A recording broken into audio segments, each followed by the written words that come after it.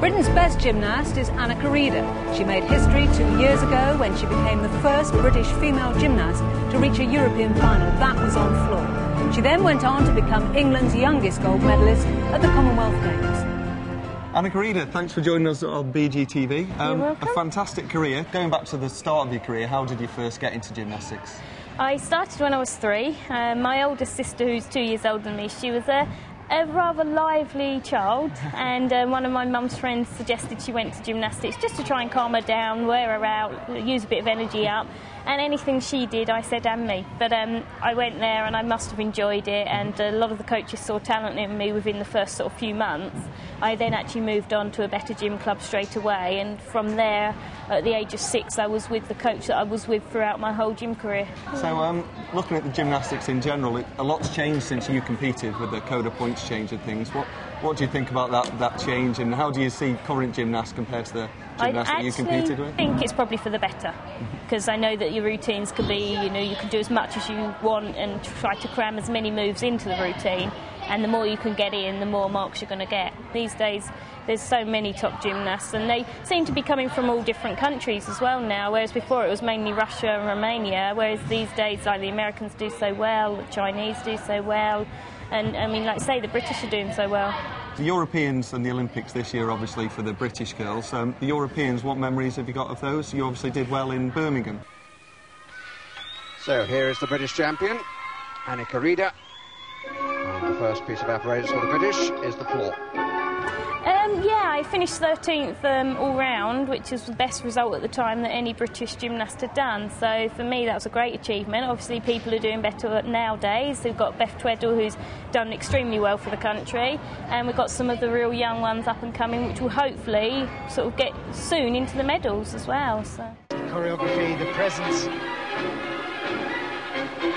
always been a fabulous tempo.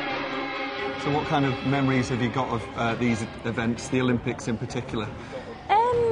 Just lots of memories, trying my best at the competitions, and every competition trying to improve on my results from the last one.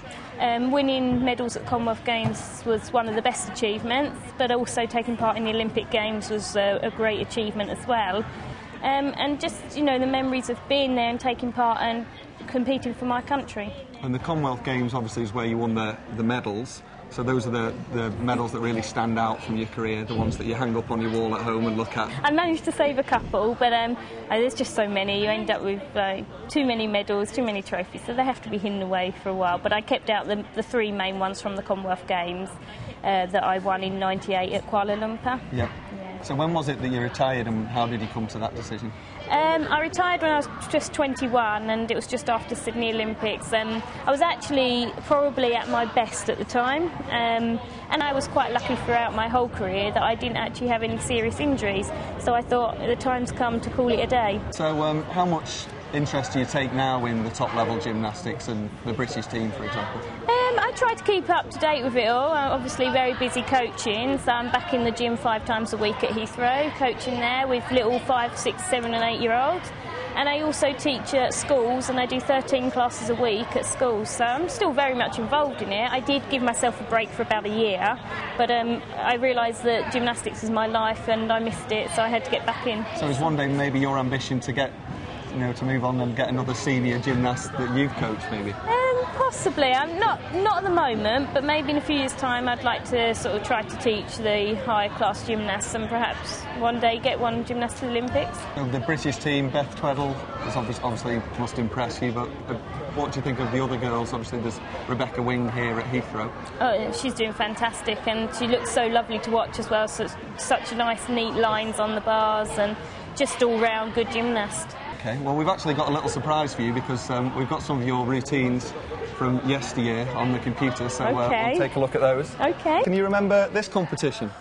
Haven't got a clue. This is Birmingham '96. Okay, yes, it does. I actually was pretty worn out at this competition, and I think I had a bit of a strop on in warm-up and actually didn't really want to compete because we'd just had sort of all trials for the Olympics, and I was so worn out I just wanted to go home, see my family. But I actually had a really good competition, so I think for me I probably was better not to do a very good warm-up, and then I'd compete really well. But I wouldn't advise that to everyone. 1.5 twist through to double twist, punch front, and tumbling to match her increasing elegance. So, Annika, thanks very much for joining us. I hope you've enjoyed walking down memory lane. Very much so, and it's lovely that you've invited me here. Thank you.